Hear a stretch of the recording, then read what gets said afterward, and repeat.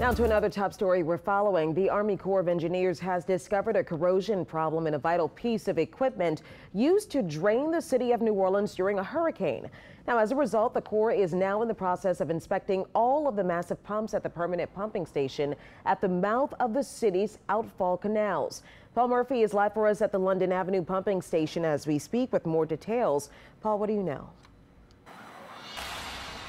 Cherie's giant pumping stations like this one on the London Avenue Canal were built after storm surge from Lake Pontchartrain pushed water into the city's drainage canals, flooding about 80% of New Orleans during Hurricane Katrina. Now, 5 years after the three pumping stations were turned over to the local flood protection authority, corrosion issues are starting to surface. Families and businesses in New Orleans rely on the permanent canal closure and pumps built by the Army Corps of Engineers to prevent flooding during tropical storm and hurricane events.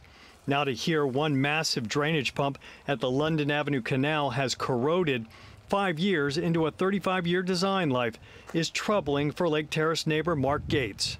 We did have water here after Katrina. We didn't have it in the house, but it did come up pretty good with the London Avenue Canal. So yeah, the pump should be working. It should be reliable, if nothing else. Army Corps District Commander Colonel Cullen Jones fielded questions about the pump corrosion at Wednesday's Louisiana Coastal Protection and Restoration Authority meeting. What we can see going into London Avenue pump number 1, it does not meet the 35-year design life, so we are going through and conducting this inspection and assessment to determine what is actually the underlying root cause of that.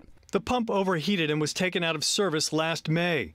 Last month, inspectors took apart the pump and found the problem. Army Corps Project Manager Brad Druant says the Corps is now checking out the remaining 16 pumps.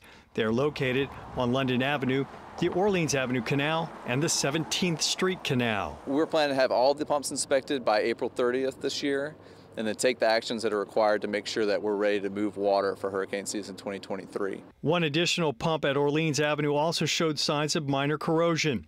The Army Corps plans to bring in temporary pumps to ensure capacity until the permanent ones are fixed or replaced. It was supposed to solve all the problems, but if it's not going to function as it was designed, then we've got an issue here.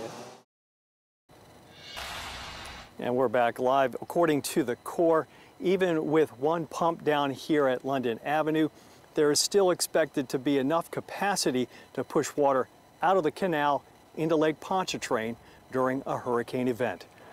We're live in Lake Terrace. Paul Murphy, Eyewitness News. Paul, thank you so much for that update.